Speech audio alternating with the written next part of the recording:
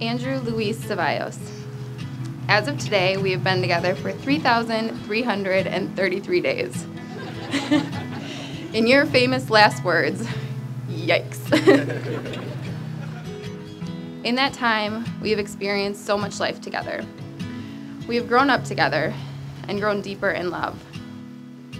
I feel endlessly fortunate to be standing here today, becoming your wife and taking your last name. I hope that we continue to build a safe household together, whether that's on Sunset Drive or anywhere we end up landing. And I hope that the timbre of your voice and the security of your arms always feel like my home. I hope that you never stop telling dad jokes and that I always roll my eyes and tell you you're better than that. I hope that when the ebbs and flows of life take place, we continue to respect and cherish one another. And I hope that we always remember the redeeming qualities of our relationship that have kept us together for all of these years. Above all, I hope that we always cherish this nice little life that we've created together. And I hope to tell you for the rest of your life that I love you and that you're a good man. Today, in front of everyone we love, I promise to you, as your wife, that these hopes will be our reality in married life together. I look forward to being by your side through the best, the worst, and the weirdest parts of life. I love you.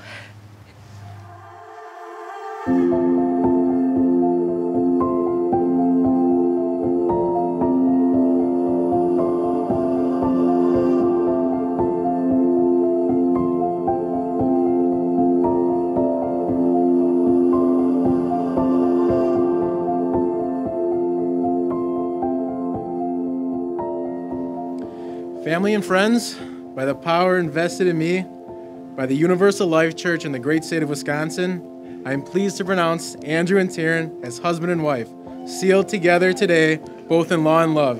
Andrew, you may kiss the bride.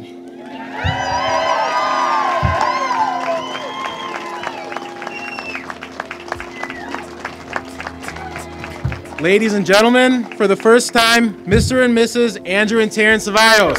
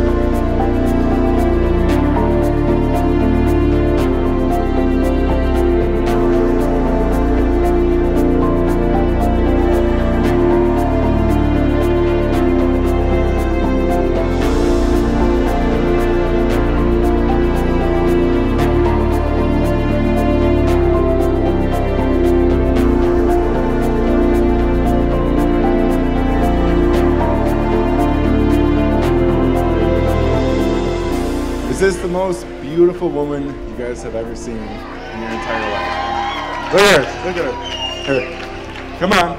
Oh, yeah. It's my wife.